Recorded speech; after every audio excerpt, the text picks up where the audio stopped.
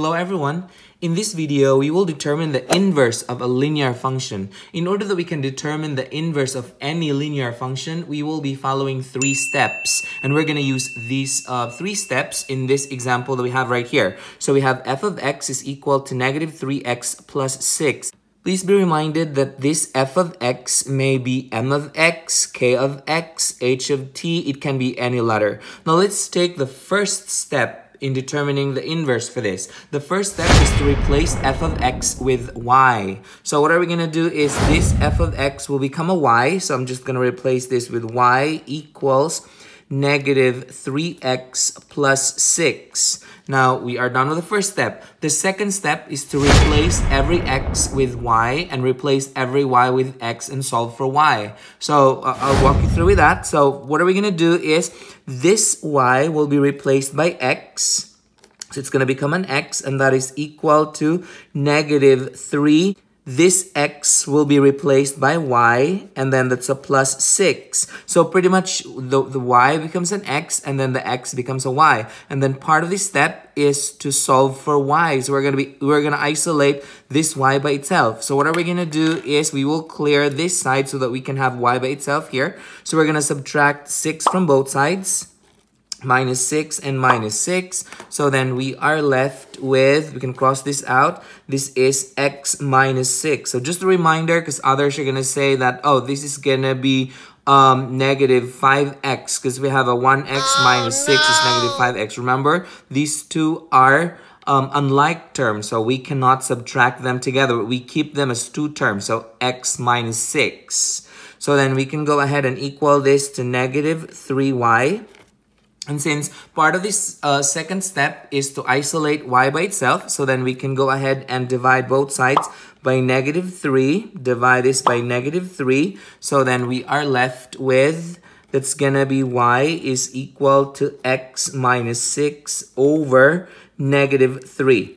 Okay, so that's part of the second step. Now, the third step is to replace the y of the equation solved in step 2 with f of negative 1 of x. So this becomes f negative 1 of x is equal to x minus 6 over negative 3. So this is the inverse of this function up here. So this is the inverse for this. Now, there are other ways of expressing the inverse. Instead of doing this, I'm just going to show the work up here. So, first we have x minus 6 over negative 3 is equal to y. So, we remember that this negative 3 as the denominator is the denominator for both of these. So, then we can go ahead and rewrite it this way.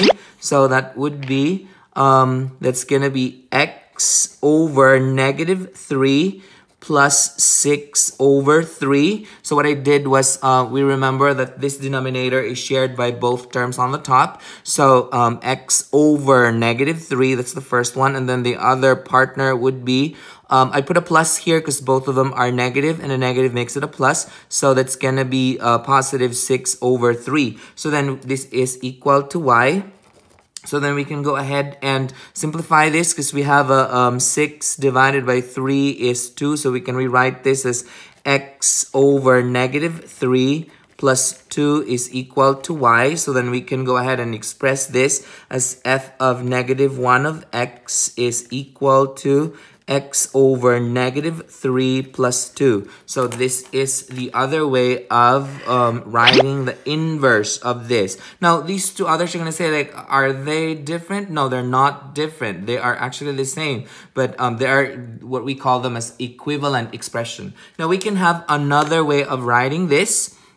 So instead of, so we can go ahead and use this. Another way of writing this is negative 1 over 3x. So it's just the same because you have negative 1 times x is negative x over 3. So it's pretty much the same thing. And then we can just add plus 2 and that is equal to y. So then the other way of writing the inverse for this is f of negative 1 of x is equal to negative 1/3 x plus 2. So these 3 are actually equivalent equation. That means they are just all the same.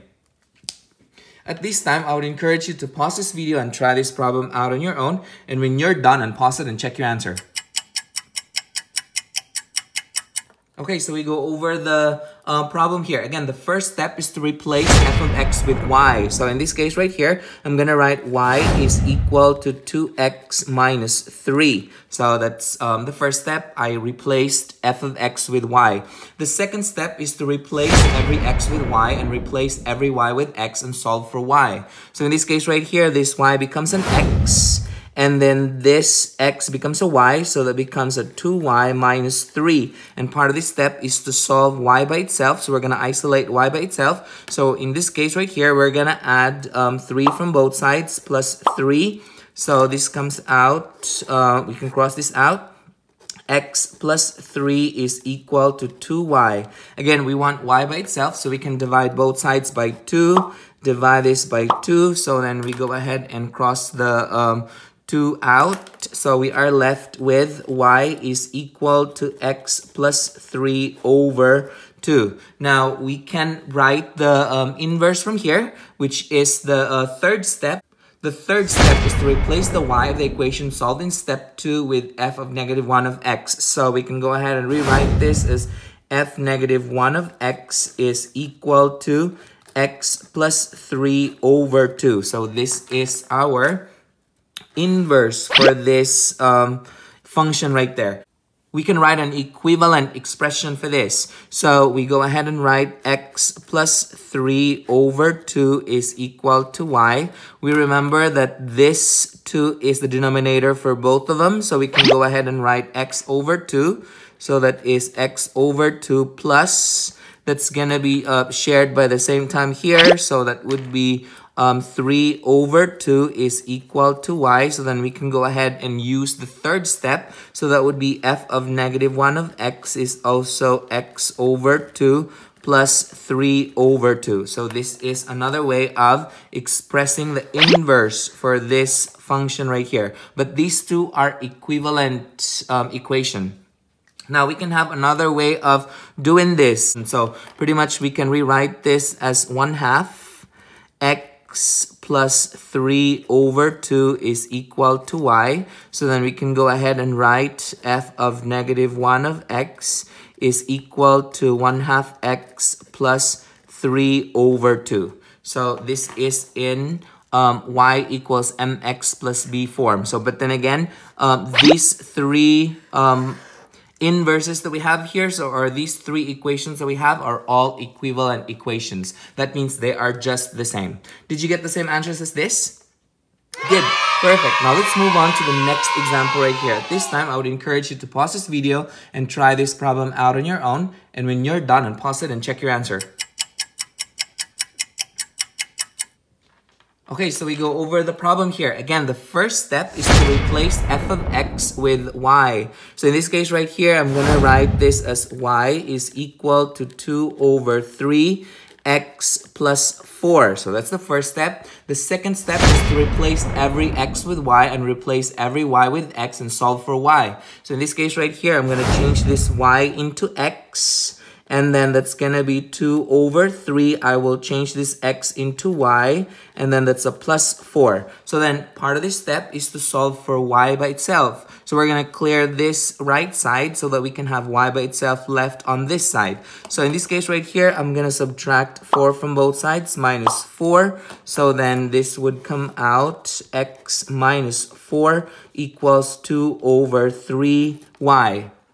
Now, we want to clear, again, the right side. We want to have y by itself there. So in this case right here, since we have a fraction, in order that we can undo this fraction, we are going to multiply its reciprocal. So in this case right here, the reciprocal means we flip this fraction. So that would be 3 over 2. So if I multiply 3 over 2 on the right side, I will multiply the left side with the same thing, which is 3 over 2. So in this problem that we have here, we can go ahead and cross out the 2 and 2, 3 and 3, so we're left with y's, and that's what we wanted in the second step. So this would come out, y is equal to, that's gonna be 3 parentheses x minus 4, and that is over 2.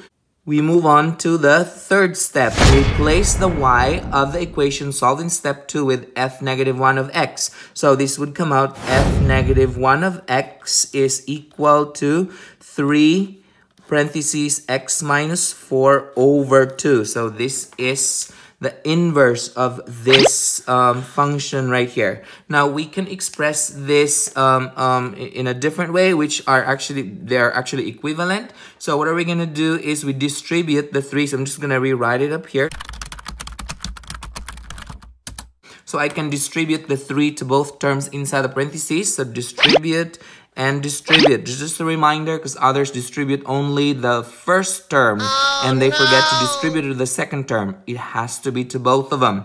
So the equation would come out 3x minus 12, because that's 3 times x is 3x. 3 times negative 4 is negative 12, divided by 2 is equal to y. So applying the third step, so we replace the y with f negative 1 of x. So the other way to express the inverse would be f negative 1 of x is equal to 3x minus 12 over 2. So again, these two equations that we have here are equivalent equations. Now we can also break this down. So this can also be rewritten as that's gonna be 3x minus 12 over 2 equals y. This 2 right here is shared by both of these terms. So we can rewrite this as 3 over 2x minus, that's gonna be 12 divided by 2 is